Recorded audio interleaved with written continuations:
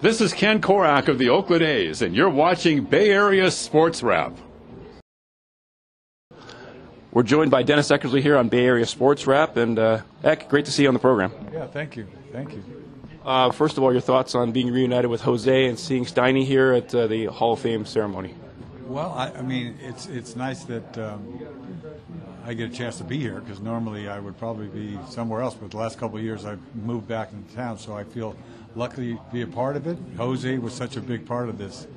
I remember him back as a rookie, and then I played with him that second year, 87, and then he turned into, superstar, 88, 40-40. Remember Steiny was a rookie in 87 when I got here, so I was, on the ground floor of his career, who ended up being one of the really good defensive and offensive catchers in the league for a long, long time. So two great players, and I'm glad to be a part of it. What does it mean to you when you're able to come back to the Coliseum? I know this is probably going to be one of the last times you're going to come back here, but it's got to be special when you see all these guys assembled in one room. It's special, but at the same time, it's like sad. It really is. I'm glad I'm here, but I'm still in denial. I held out hope for a long time, and part of me still does in a crazy way. But it is what it is, and things change, and then you don't ever expect a team to leave a town in this day and age. But sadly, this is what's happening, and these guys represent the memories that we all hold on to. It's probably one of the best times of my life, about 10 years that I spent here in Oakland. So I guess you're just lucky to have those memories, but it's still sad. Yeah, now I know for you grew up as a Giants fan. That's why your pitching style, your leg kick was, you were trying to emulate Juan Marshall, right? Exactly.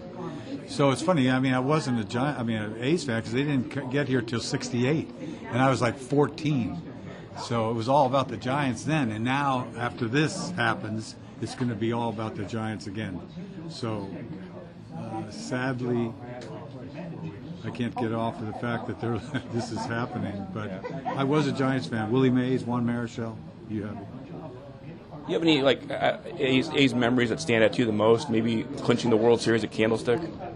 Oh yeah, that's the biggest moment, without a doubt. Especially after it had the earthquake, and we almost didn't come back. And added to that the disappointment of the year before with the Kurt Gibson thing, And luckily we won it right after that, the next year, which took some of the sting out of that. But yeah, that's something to hold on to. Oh yeah, I've played 24 years, one World Championship, so it means the world to me. Speaking of closers, I was thinking, what do you think of the A's closer? That guy Mason Miller is pretty amazing. He's got the easiest delivery, and he throws 102. It's incredible. It's incredible. It's Miller time. You just hope somebody like that could carry on. You're probably trying to make him a starter again. Who knows if he'll keep doing it? But there's no telling. Sky's the limit if he keeps doing that. Do you feel like you were kind of like a trailblazer in that regard? I mean, because the way you came about as a closer, there were guys that were closers before you, like Goose Gossage, but you became the guy that really was like more of the one-inning guy that really kind of, ninth inning comes, you're closing the door. Well, it's funny because Tony's here now, La Russa, and he was really he's the guy that changed the game. He's sort of innovative at that time to, go with it made sense, go one inning. You can do it 4 or 5 times a week. So I was lucky to be a part of that, right place, right time, and we made a little history.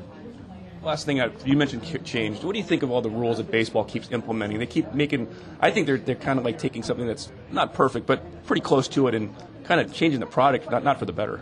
Yeah, I don't know. I mean, I'm careful not to say anything in particular. I mean, I like the fact that the games are faster, I tell you that.